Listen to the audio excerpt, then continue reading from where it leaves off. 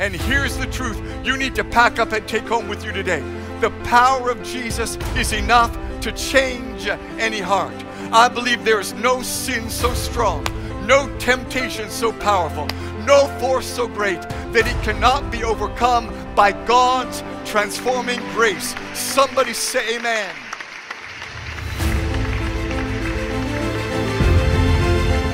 It was a beautiful sunny day on Tuesday, May 10th, as a small Cessna 208 plane flew across the Atlantic Ocean from the Bahamas to Florida, USA. Pilot Kenneth Allen was at the controls that day, and everything was proceeding smoothly as the plane neared the coast of Florida. But suddenly, Kenneth started feeling ill. His head was pounding and his vision began to blur. He told his passengers he wasn't well, and the next thing he knew, Kenneth Allen had passed out.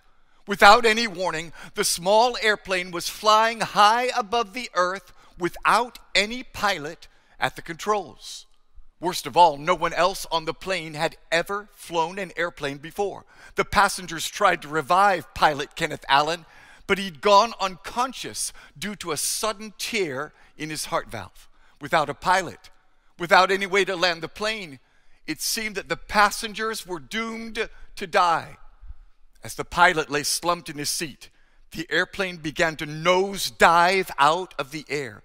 Passenger Darren Harrison knew nothing at all about airplanes, but he knew that if he didn't get help, the plane would crash and everyone on board would be killed. So Darren Harrison did the only thing he could do. He got on the radio and called, "Help!" And by the grace of God, an air traffic controller responded. "I don't know how to fly a plane," Darren cried. But then the voice of the air traffic controller came back with a message of hope and reassurance. Gradually, step by step, the man at the airport guided Darren Harrison through the process of flying the airplane. And miraculously, at 2:37 p.m., Darren Harrison safely landed the airplane at Palm Beach Airport. When all hope was gone, when everything the passengers were trusting in was taken away, God intervened and brought them to safety. Darren had no idea how to fly an airplane. Survival was out of his reach, but it was not unreachable. Darren Harrison called for help, and the impossible became possible. When a superior outside force stepped in, Darren landed the plane safely. There's a powerful lesson for all of us in the miraculous story of Darren Harrison and the safe landing of the Cessna 208 plane in Florida on May 10th. Just like Darren, every one of us is in an impossible situation.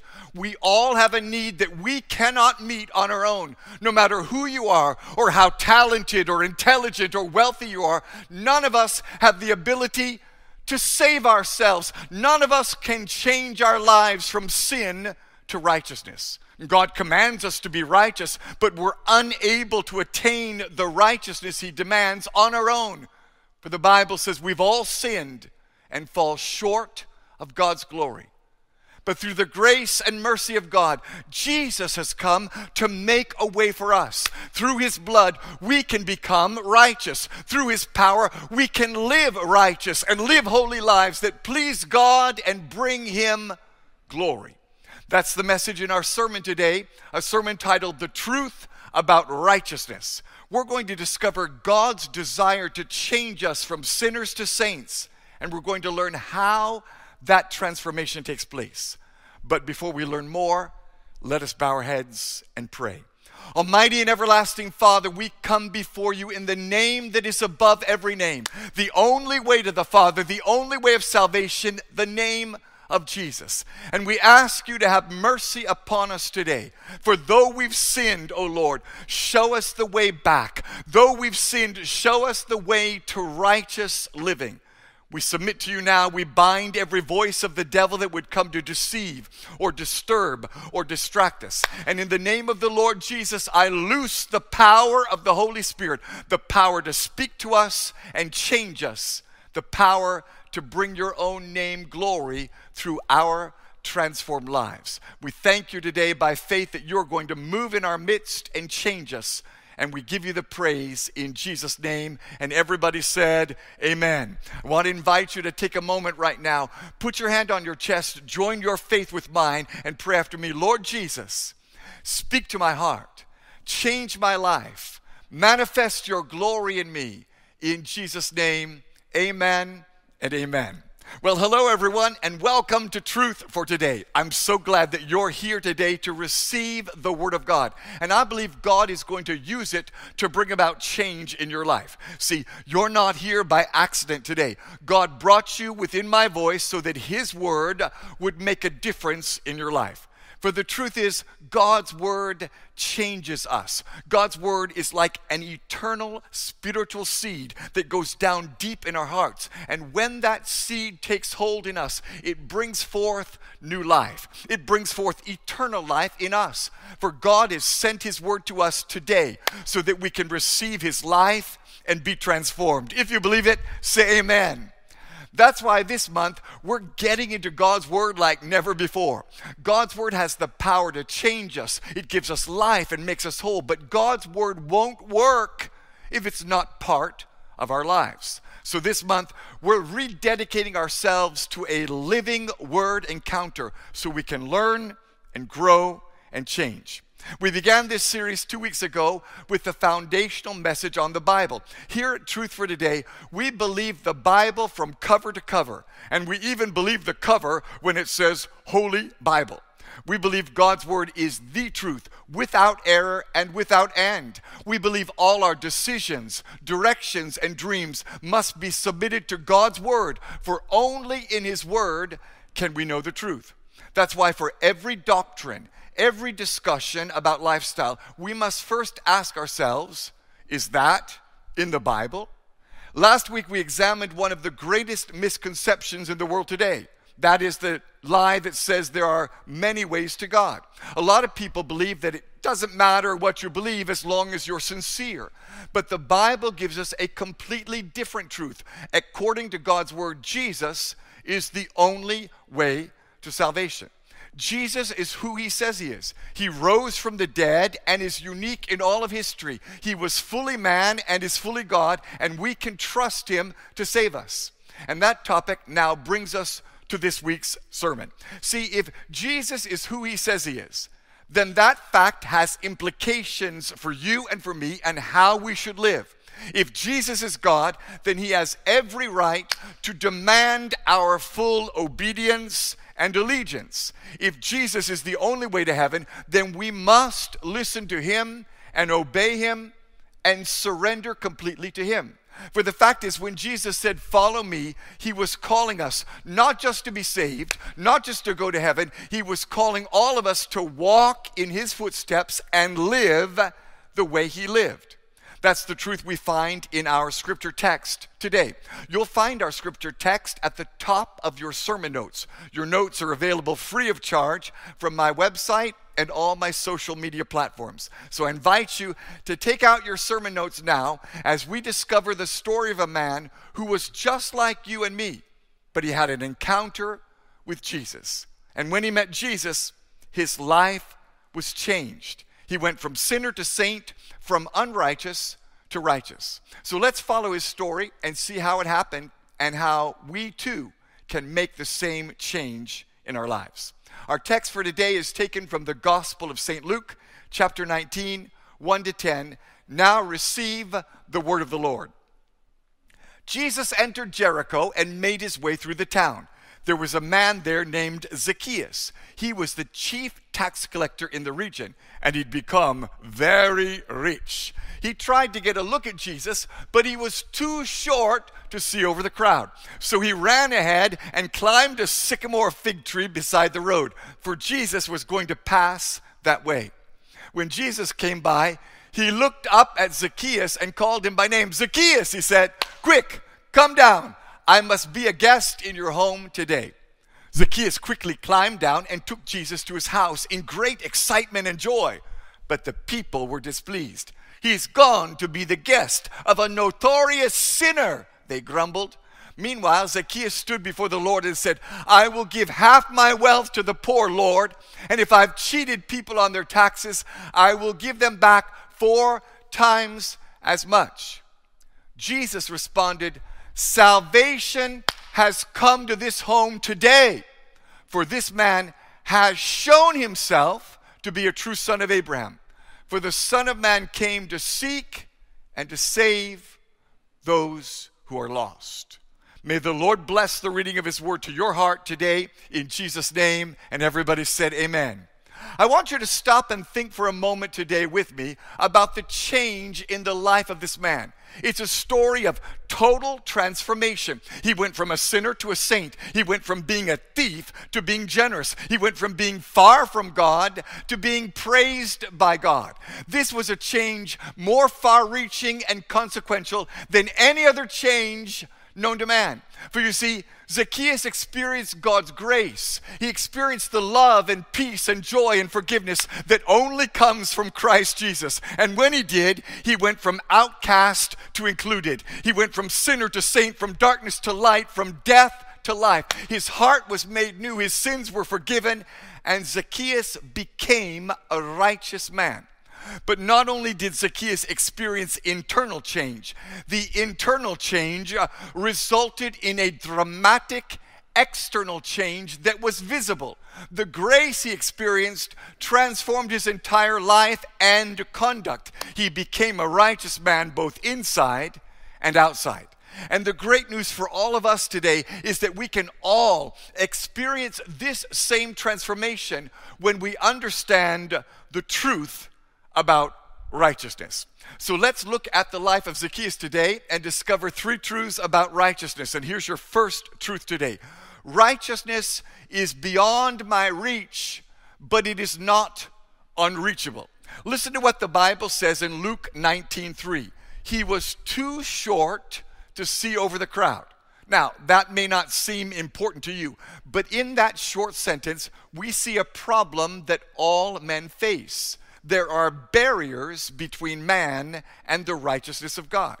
What were the barriers in Zacchaeus' path to Jesus? First, there were internal barriers. The Bible says in verses 2 and 3, Zacchaeus was the chief tax collector in the region, and he'd become very rich. He tried to get a look at Jesus, but he was too short to see over the crowd. Zacchaeus was too short to see Jesus. The man literally had shortcomings. You know, friends, I'm a tall man, but I don't have anything against short people. Some of my best friends are short people. And there's a special promise in the Bible for all short people. It's when Jesus said, "Lo, I am with you always." He's with the low. So if you're short today, take heart. Jesus is with you. But seriously, his size was a barrier. He couldn't see Jesus. And this fact represents something to us. It's a symbol. God is trying to tell us something here. He made Zacchaeus short so that his small size would represent something to us. For the fact is, no matter who you are or how hard you try, we all fall short of God's righteousness. The Bible tells us in Romans 3:10, all people, whether Jews or Gentiles, are under the power of sin. As the scriptures say, no one is righteous, not even one. And when you fall short of God's standard, you can't spend your way out. You can't write a check to purchase forgiveness of sins. You cannot meet somebody at the government office and pay a bribe to get to heaven. No matter how you dress, you can't cover your sin. No matter how high you rise in society, you can't rise high enough to meet God. No matter how good you look, you can't make your own heart pure. Righteousness is beyond our reach. And the problem is not just internal barriers. There are external barriers too. Listen to verse 7. But the people were displeased. He's gone to be the guest of a notorious sinner, they grumbled. See, Zacchaeus faced external barriers as well. Not only was he inadequate, not only was he a sinner, but his reputation prevented him from serving God. He didn't fit the pattern of a righteous man, so the people excluded him. And that's the second barrier to God's righteousness: people's expectations for external behavior. See, the crowd said, you've got to work harder, you've got to be nicer, You've got to do what men approve. And that's what the world will tell you that you must do in order to be righteous. If you can just do better, they will tell you, then you can please God. But friends, the fact is this: all your good works are never enough. For the Bible says in Galatians 3:10 and 11, but those who depend on the law to make them right with God are under his curse. For the scriptures say, cursed is everyone who does not observe and obey all the commands that are written in God's book of the law. So it is clear that no one can be made right with God by trying to keep the law. In fact, your good works, your prayers, your gifts, your efforts to please God are actually a barrier to righteousness.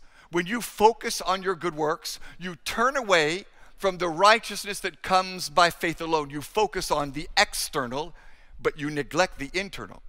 When you're living to please God through your works, you're actually living for the applause of people, and God opposes that.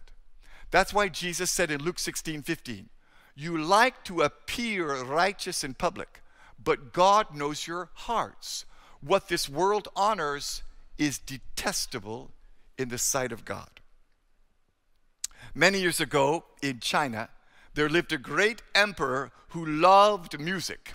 This great ruler had a very big orchestra, and he hired many musicians full-time to play for him. One day, a certain man wanted to get a position in the orchestra, so he bribed his way in as a flute player, even though he could not play a single note on the flute. Whenever the group practiced or performed, he would hold his flute against his lips, pretending to play, but not making any sound. He received a salary and enjoyed a comfortable living.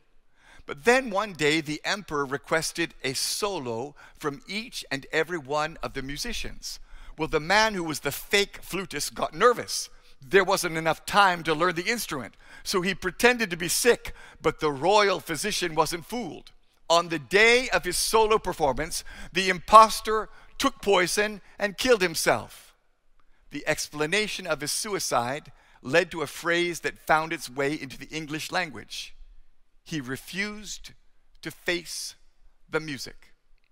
And today, you can pretend to be a part of God's orchestra by just blending in with the crowd and going through the motions. Today, no one might notice you. Today, no one might know that you are not genuinely righteous in your heart. You say the right things, you carry the right Bible, you wear the right clothes, you go to the right places, and you hang out with the right people. You can enjoy the comfort of being accepted by the crowd of your choice. But there will come a day when you must face the music. One day you will be separated from everything and everyone. One day you will stand alone, naked before God, and give an account of your life and your decisions. Did you appear righteous externally only, or did you possess true righteousness in your heart? Did you act in a way that made everyone think you were a good person, or were you truly born again from your heart? You can look at these two barriers to righteousness and think it's hopeless. Internally, you're prevented from being righteous by your sin. Externally, you're prevented from being righteous because you can't do enough good works to earn God's favor. You may even be deceived into thinking that you can never be righteous. Yet there is a path to righteousness. Righteousness is beyond my reach, but it is not unreachable. It's not unattainable. We can become righteous because Jesus makes a way for us. See, that's what happened to Zacchaeus. Our story continues in verse 5. When Jesus came by, he looked up at Zacchaeus and called him by name. Zacchaeus, he said, quick, come down. I must be a guest in your home today. And suddenly, in the midst of his separation from God, in the midst of his sin, in the midst of his disdain by the crowd, Jesus stops by his tree and calls him by name. He didn't call him because he was good. He didn't call him because he was worthy. Jesus called him in his sin to make him holy. And that's what Jesus always does. For in Matthew 9:12-13, the Bible says, Jesus said, healthy people don't need a doctor. Sick people do. For I've come to call not those who think they are righteous, but those who know they are sinners. And Jesus came to where Zacchaeus was. Jesus overcame the barriers, and he will do the same for you. He will reach you right where you are, not where you should be. He will reach you in your sin, but he wants to bring you out and bring his righteousness to you. You're not too short. You're not too sinful. You're not too far from God, for Jesus is coming to save you today. When you're at the end of the rope, it's time for Jesus. When you can't, he can. When others won't, he will. And your life may be far from God today. You may be too short to see Jesus. You may be stuck behind the crowd. You may be a despised outcast. You may be a success in business, but a failure at home. You may be rich in money, but poor in peace. But you are the one Jesus came to call. He didn't come for the whole. He came for the broken. He didn't come for the happy. He came for the hurting. He came to save you and change you and set you free. Somebody say, he came for me. For you see, that's why Jesus came. He came to reach you in your sin and make you righteous. He came to take the worst sinner amongst us and make us righteous. Some people say, oh, we can never be righteous. But that's not true. Jesus came to redeem you at your worst so that you could live in righteousness. That's the powerful truth we find in Luke 1:68-75. Praise the Lord, the Bible says, the God of Israel, because he has visited and redeemed his people. He sent us a mighty Savior so we can serve God without fear in holiness and righteousness for as long as we live. God wants you to know today, he sent us a Savior named Jesus so that we could live in righteousness all our days. He didn't send us a Savior just so we could get to heaven. He didn't send us a Savior just to make our life on earth better. He sent us a Savior so that the righteousness that is beyond our reach would suddenly become reachable. Jesus came to make you righteous. That's why he said in John 16:10, righteousness is available because I go to the Father. And that brings us to our second truth today. Righteousness is a free gift that requires my response. Listen again to Luke 19:6. Zacchaeus quickly took Jesus to his house in great excitement and joy. And here we see the beginning of his breakthrough. Zacchaeus refused to allow the barriers to keep him from Jesus. And listen, friends, here's the truth we all need to pack up and take home with us today. Righteousness is a free gift. There's absolutely nothing you can do to earn it or work for it. But you can put yourself in a position where you are a candidate to become righteous. That's what God tells us in Ephesians 2:8-9. God saved you by his grace when you believed. You can't take credit for this. It is a gift from God. Salvation is not a reward for the good things we have done, so none of us can boast about it. So the Bible says clearly that you can't take credit for grace. It's not a reward. You don't earn it. You can't boast about it. But look carefully at the beginning of verse 8. It says, you received this grace when you believed. So faith is the open window through which grace flows. Faith is the bridge that makes a way for grace to enter. For the last 22 years, I've been blessed to operate a children's home here in my homeland of Ghana. I've been so blessed over the years to raise many children for Christ. I love all the kids God has brought to us, but I've also learned that some children put themselves in a place to be closer to me and receive more love than the others. Jeff is one of those boys. Jeff came to our home when he was just an infant in arms. As a child, Jeff was particularly close to me. Anytime I would visit the home, he would always follow me closely. No matter where I went or what I did or where I turned, I would look and see Jeff right by my side. Other children would come to greet me and then go and play. Others would come to greet me and go and eat. But Jeff would not leave my side. He would stay right by me. He would look up at me and smile at me and follow me and hold my trouser leg and hold my hand. And his proximity would always attract my attention. His expectation aroused my sympathy. His smile melted my heart. And I would end up giving him my attention, my sympathy, and my heart more than anyone else. Jeff didn't deserve a gift. He didn't earn it. There was nothing he'd done to get special grace, but his response to me brought a greater response from me. And that's how it is with God. Coming near to him, waiting on him, praising him, loving him. All these draw God's attention to your life. And God wants you to reposition yourself today so that you are in a place of grace. If you'll begin to seek righteousness, you'll receive the gift of righteousness. If you'll begin to hunger and desire for righteousness more than anything, you will become a righteous person. That's why over and over the Bible tells us to chase after righteousness. 1 Timothy 6:11 says, pursue righteousness. Tell your neighbor, pursue righteousness. Pursue righteousness and a godly life. 2 Timothy 2:22 says, run from anything that stimulates youthful lust. Instead, pursue righteous living, faithfulness, love, and peace. And if you will begin to seek God and his righteousness, he's going to pour out righteousness on you. You're going to move to a new level of holiness. Your life will be a living testimony to the power and the grace of God.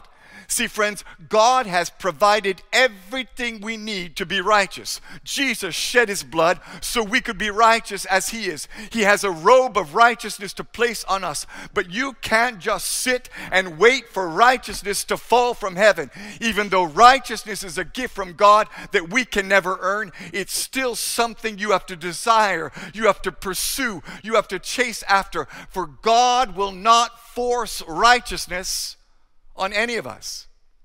Today, there is an error in some churches. Some churches teach that God does all the work and we just sit and receive. And there's no doubt that God does everything. He does what we cannot do. He makes us clean and washes our stains and makes us new. No amount of work or money or service or prayer could wash away the stain of our sin.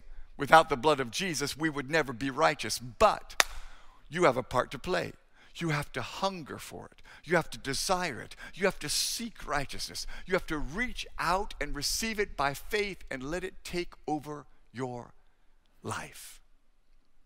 That's why the Bible says in Ephesians 4:24-30, put on your new nature, created to be like God, truly righteous and holy. So stop telling lies. Don't sin by letting anger control you. If you're a thief, quit stealing. Don't use foul or abusive language. Let everything you say be good and helpful, so that your words will be an encouragement to those who hear them. And do not bring sorrow to God's Holy Spirit by the way you live. So God begins by telling us to put on righteousness. Then he tells us what that means. It means stop lying. Stop letting anger control you. Stop stealing. Stop using foul and abusive language. Stop bringing sorrow to God by the way you live. You may feel today that I don't have the strength to live righteous. But if you will commit your life to Jesus and stay in his word, he will give you the strength and the grace to live a righteous life. For God gives the power, but we have to give him the opportunity to work in us. Let me tell you the story of a Christian woman who learned this lesson. Once there was this Christian woman. She was married, but the marriage was in trouble. For the sake of privacy, we'll call her Sarah. Things seemed to have lost their glimmer and sparkle. The marriage was getting stale. They rarely talked. The husband traveled frequently. When he was at home, he was too tired to talk, too tired to help, too tired for anything. At the same time, a single man living in the house next door started showing an interest in Sarah and her family. We'll call him Robert. He would always smile at her and greet her. He seemed to really care about her. They started talking and they became close. Sarah shared her problems with Robert and they cried together and laughed together. He would talk to her about his challenges at work, and he seemed to really listen to her when she advised him. In fact, the man seemed to be a dream come true. He seemed so good compared to her own useless husband. Her own husband never listened to her. He didn't seem interested in her problems. He'd grown fat and was no longer attractive, especially compared to Robert. Robert was strong and fit and handsome, and always such a gentleman. But even more than that, Robert loved Sarah's 3 children. When their dad was gone, Robert would often come and take them out to buy chicken and rice, or take them to the mall or the kiddie park. He seemed to really care about the children, unlike her husband, who barely spoke to the kids. Well, one day her husband traveled.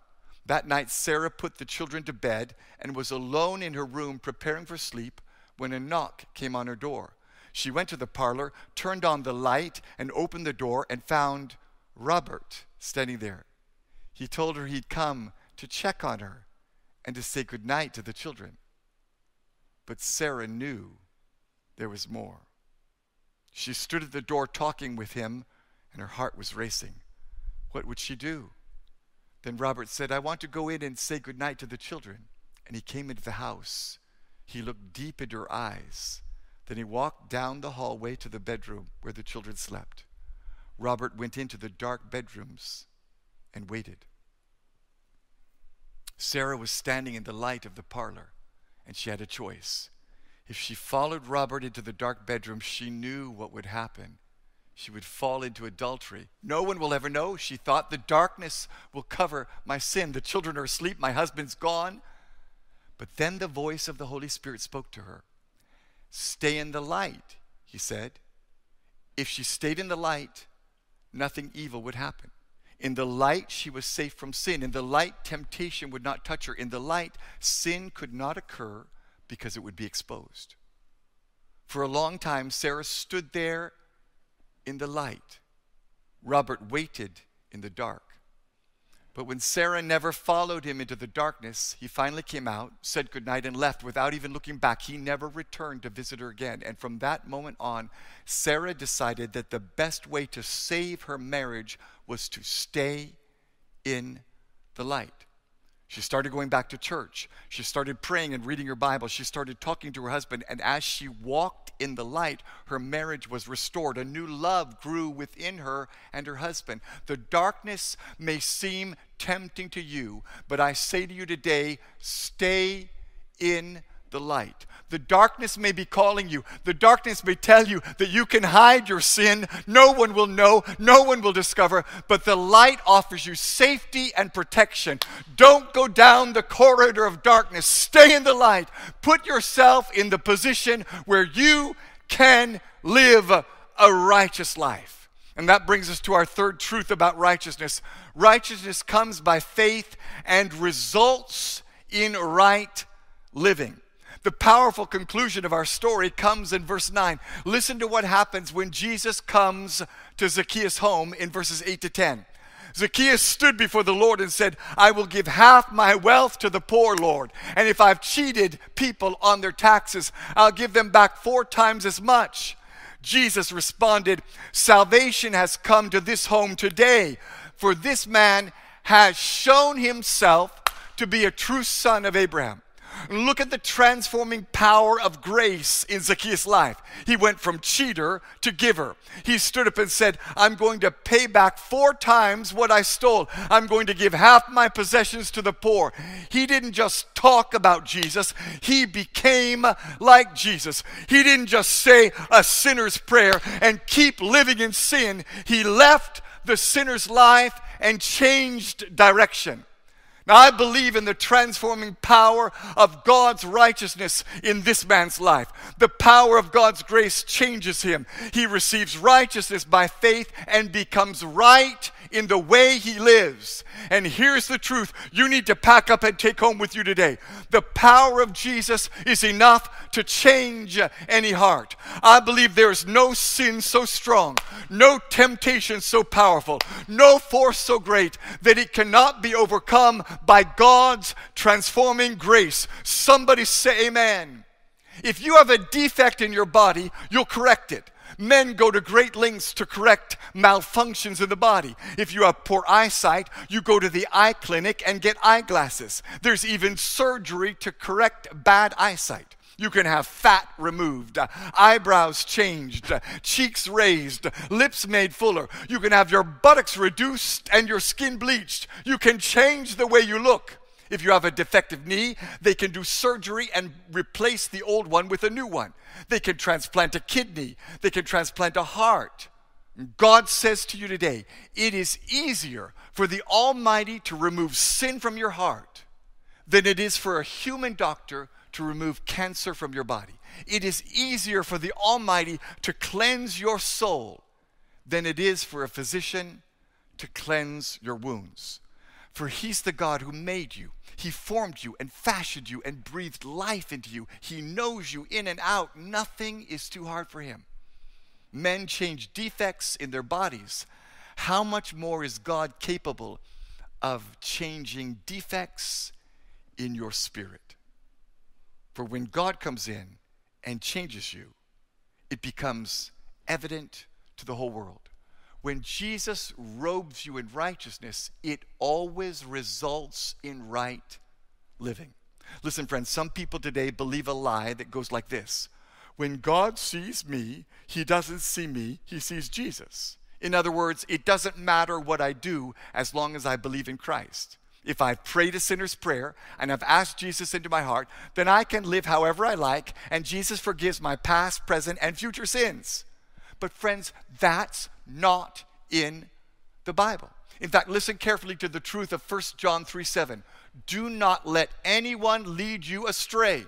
The one who does what is right is righteous, just as he is righteous. Righteousness isn't just a theory.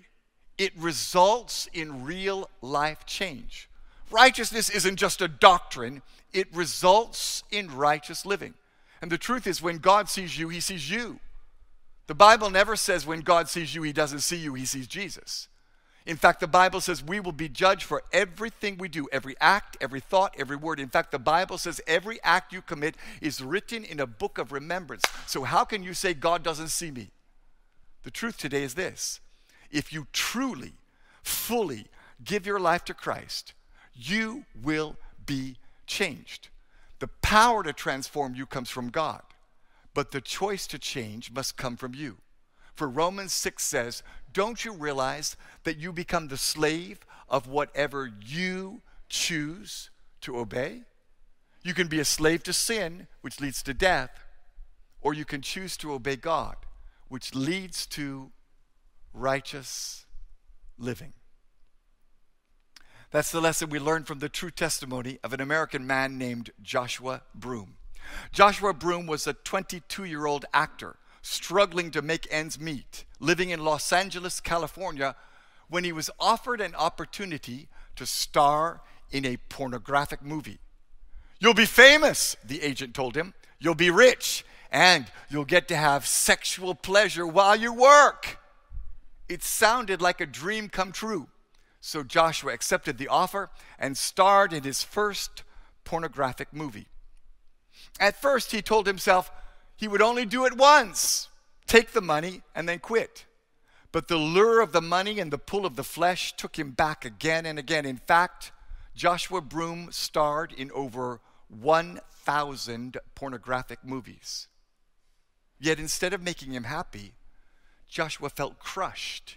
He became depressed and isolated. He felt as if his life was over. Sin got a hold of him, and the devil dragged him down till there seemed no hope. But when Joshua was at his worst, God came searching for him. On Easter Sunday 2015, Joshua was invited to a church where he heard the gospel for the first time. Joshua Broome gave his life to Jesus and received the forgiveness of sins that only Christ can give. But he wasn't just forgiven, he was changed. Listen to his words. That moment changed my life, Joshua said. I was able to relinquish not just the shame and the guilt from pornography, but the shame and the guilt from feeling like I wasn't good enough my entire life. Today, Joshua Broome is married and has 3 children. He is a full-time pastor, and he travels around the USA telling others about how God saved him and turned his life around, how God's grace forgave him and made him righteous. For you see, God can save even the worst sinner and make him new. No matter how far you are from God or how great the barrier between you and God, Jesus has come to save you and change you. He's come to make you truly righteous from the inside out. That's the powerful truth in our final scripture for today, found in Romans 5:17-19. For the sin of this one man, Adam, caused death to rule over many. But even greater than the sin, greater than the death, greater than the condemnation, even greater is God's wonderful grace and his gift of righteousness for all who will receive it. All who receive it will live in triumph over sin and death through this one man, Jesus Christ. And if that free gift comes to you and you receive it, you will live in victory over sin. The chain of pornography will be broken. The chain of masturbation will be broken. The chain of fornication will be broken. God's gift of righteousness is greater than the power of sin and death. And when you receive it by faith, you will live in victory over sin. That's my prayer for you. I pray today that you will know God's truth. I pray that you will discover it in the Bible, that you will understand that righteousness is beyond your reach, but it's not unreachable. Jesus came so you could live a righteous life. It's a free gift you receive when you respond to him. It comes by faith, and when it comes, it changes you and results in righteous living. Let me pray for you. Father, in the name of Jesus, I lift up every man and woman, boy and girl listening or watching today. I pray that you will convince them of the truth. For those who feel condemned and trapped and bound by habits of sin that they can't break free from, right now I'm speaking to someone. You're bound by pornography or masturbation. You're caught in a relationship of adultery or fornication. Right now, to someone bound by lies, bound by rebellion, bound by stealing. I break those curses upon you, and I say to you today, if you will open up your heart and reach out to Jesus, he will save you. Lord Jesus, come in and touch that life today. Come and deliver them and break the bondage of sin. Lord, change us, not just to get us to heaven, not just to make our life better, but change us so that we become like you. Let righteousness be displayed in us. Let us be like Zacchaeus, that everyone around us will see your power at work in us to transform our lives. Lord, we need a revival of righteousness. I pray right now for every Christian, every church, everyone, oh God, listening to me, I pray that you will revive righteousness in us, change us and save us and transform us. Lord, I pray you'll convict and deal with everyone who goes to church, even those who preach the gospel, but they're living in sin. Lord, change us today. Grip us with the reality of your truth. Let us draw near to you. Let us be to you like Jeff was to me, never leaving my side, always looking up to me. Let us always stay close to you. Let us stay in the light so that the power of God, the power to save, the power to transform us will flow in our lives. I loose your power upon your people today, and by faith we receive it in Jesus' name. And everybody said amen and amen. God richly bless you, and keep close to Jesus. Stay in the light and you'll stay in victory. If you want to follow Jesus, you have to build your life on God's Word. God's Word is the only truth you can build your life upon. Thank you for watching Truth for Today with Pastor Whitcomb. There are many life-changing sermon videos by Pastor Whitcomb you can watch or download for free. Simply visit youtube.com to find Pastor Richard C. Whitcomb's YouTube channel and subscribe. You can also find sermon notes and daily devotionals for this and other sermons by visiting Pastor Whitcomb's website at pastorrichardcwhitcomb.com. See, there's nothing too hard for God. No problem he can't solve, nothing he can't fix, nothing he cannot do. Receive daily inspiration by following Pastor Whitcomb on Twitter at RevRCW. Like and follow Pastor Richard C. Whitcomb on Facebook.com and Instagram at Pastor Richard C. Whitcomb for more inspiration. Let us know how this webcast has changed your life. Send us an email to pastor.whitcomb@agapehouseghana.org. Send your prayer request to prayer@agapehousegana.org. When you're busy, you consume your time with activity. You can also help other people see this video by donating to help promote this webcast. Just visit www.pastorrichardcwhitcomb.com to donate. Thank you, and God bless you.